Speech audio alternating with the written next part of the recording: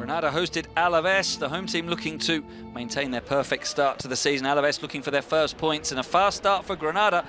The most basic Route 1 football you'll ever see. Soldado and Machís with the long pump downfield. Roberto Soldado running onto it, outpacing Rodrigo Eli and finishing.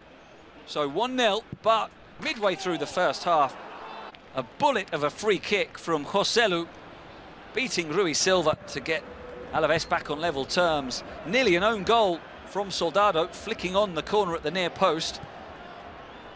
And then Machís doing brilliantly to tee up Antonio Puertas for a clear chance that he could not convert. Into the final stages, a deep cross from Ruben Duarte.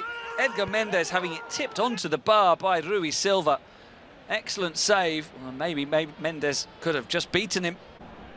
A couple of minutes later, the winner came. Montoro with the deep cross. Machís left all alone.